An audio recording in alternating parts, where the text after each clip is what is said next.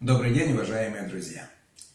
Я приобрел вот такую вот красотулечку и хочу сегодня поделиться с вами опытом, как правильно подбирать орхидею, чтобы в итоге у нас выросло красивое, мощное, здоровое растение. Речь будет идти не о расцветке, это дело вкуса, не о размере цветов, а именно о кардинальных таких подходах, как подобрать растение, чтобы оно было здоровым. На что же нужно обратить прежде всего внимание? Я, например, прежде всего смотрю на состояние листьев. Листики должны быть ровненькие, без изъянов, без каких-то черных пятнышек.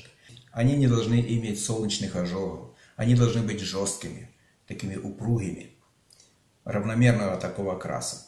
Но и в то же время они должны быть ровными. Если видите корявые листики, это говорит о том, что был момент, когда за растением плохо ухаживали. Вот мы посмотрим на вот эти листики. Они в очень хорошем состоянии. Они светло-зеленые, это говорит о том, что было немножко недостаточно света в процессе выращивания вот этого саженца. Ну, это дело поправимое, но в то же время сами листики очень хорошие, ровненькие, зелененькие. Нету механических изъянов, нету никаких болезней, то есть все хорошо. Следующее – это состояние корней. У нас есть воздушные корни, вот они. Они слегка с дефектами. Видно сухие сегментики. Это говорит о том, что когда-то это растение не было вовремя полито. Но в то же время у нас есть прозрачный горшок, и мы видим через горшок зеленые корни, нету вообще никаких проблем. То есть мы осматриваем вот таким вот образом. Надо покупать в прозрачном горшке, чтобы вы могли проконтролировать вот этот момент. Это важно. Эти воздушные корни нарастут. Вот мы видим, уже пошли вот хорошие свежие корешки, которые со временем будут хорошими воздушными корнями. Ну, а эти мы потом, возможно, удалим. Так что следующий момент – это корни. Хорошее состояние корней. Ну и теперь мы пришли к самому интересному. Это к нашим цветам и цветоносам.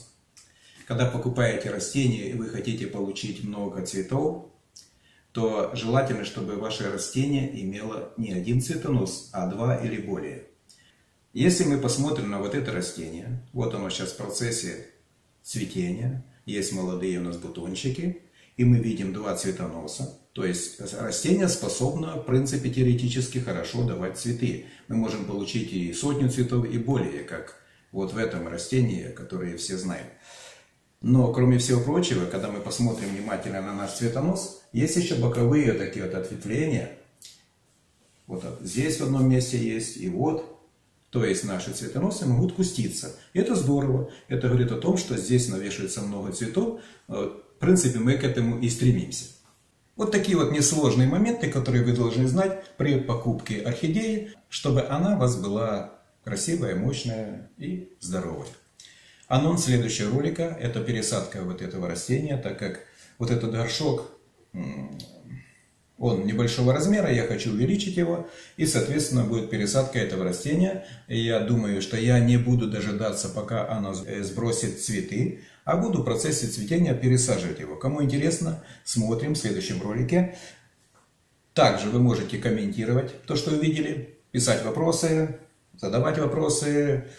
Возможно, я что-то не так делаю, подсказать мне. Я буду рад видеть вас, своих подписчиков. Я вам желаю всем удачи. Пока.